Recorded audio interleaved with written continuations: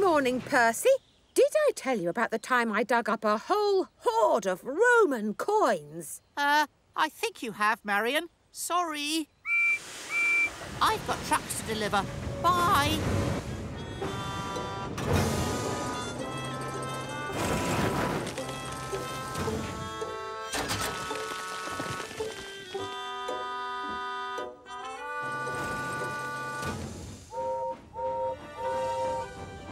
Express coming through!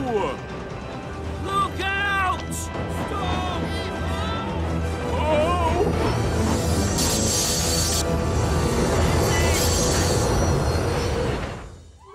Watch where you're swinging that shovel of yours, Marion. Gordon, let me tell you the story of the time I unearthed the fossil of a woolly mammoth. Not today, thank you. The Express waits for no story.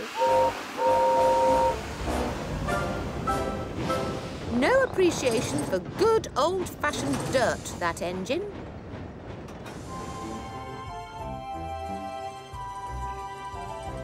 Marion had nearly finished repairing the embankment when Thomas arrived. And he loved hearing Marion's stories.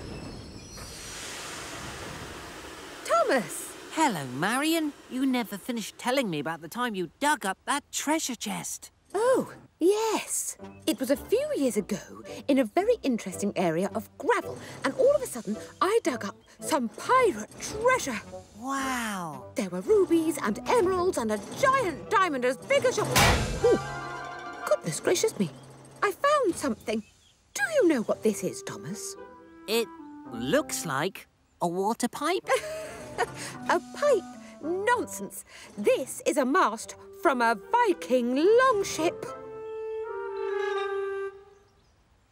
I'm pretty sure it's a pipe. Anyway, I'll see you later, Marion. I've got to go. Yes, I'm quite sure of it. Oh, marvellous mud. What a discovery.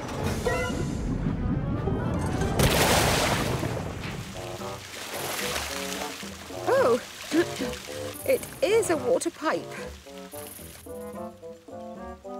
Nothing a good shovel full of mud can't fix.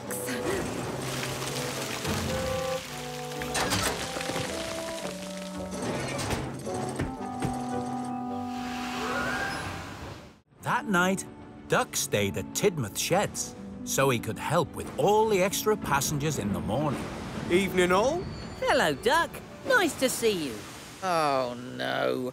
Not that old fuddy-duddy. Duck liked to talk about the old days when he worked on the Great Western Railway.